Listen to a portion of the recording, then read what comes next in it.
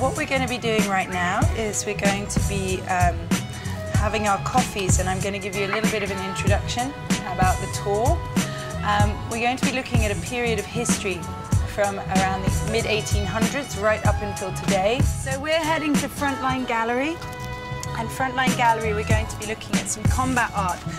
So what I'm going to do while we travel to Frontline Gallery is I'm going to give you a little bit of the history of the resistance zone, and also lead us into the kind of work that we're going to be seeing at Richard's Place. The artist called Colonel Pham Tam Tam, who's a very good friend of his. This piece here is a work at describing a moment at Dien Bien Phu. So you can see the soldiers coming out of the trench, and you can see here this mountain range surrounding them. This is Les Lames. All these four pieces here are by the same artist. Often you'll have a scene in the foreground, and then in the background you get this massive indication of progress. So he probably would have filled in the watercolor later on that evening, but these artists did have to be incredibly fast. And he says to the soldier in front of him, just stop, just wait, just turn around.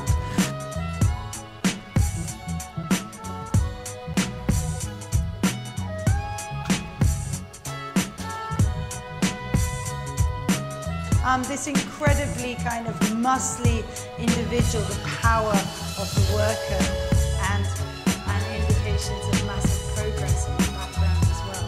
So still, of course, you have your soldier, very important.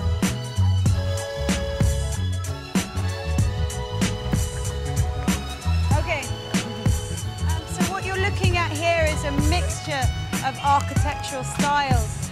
We've got Chinese and French. And the Chinese symbols are surrounded by this blue-green ceramic,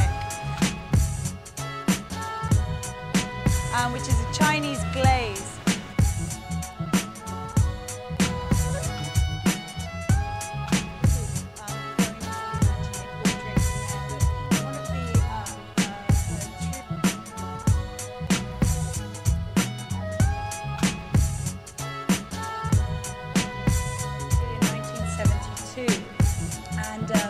And it's called Growing. And he was really Vietnam's first pioneering abstract artist.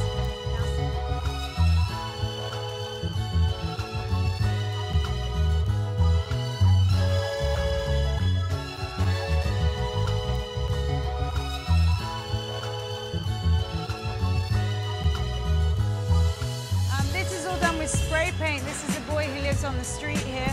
It's by El Mac.